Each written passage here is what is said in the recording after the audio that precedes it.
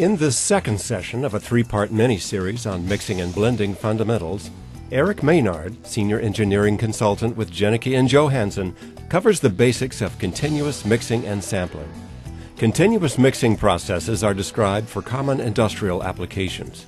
After discussion of mixing fundamentals, Eric then reviews specific continuous mixing equipment, such as rotating drums, blending ribbons or screw mixers, and gravity flow blenders. Basic operating features, system advantages, and possible concerns with each mixer are presented in this session. The basics of sampling are also discussed.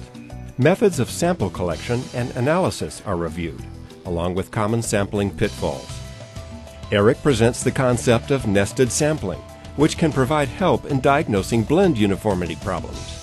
Information from this lecture can effectively arm an engineer, formulator, or plant operator with the continuous mixing and sampling fundamentals required to troubleshoot ongoing mixing difficulties or help with selecting a new piece of equipment for a powder blending application. The online video class is given along with handouts of the presentation and a quiz to ensure your complete understanding of the concepts.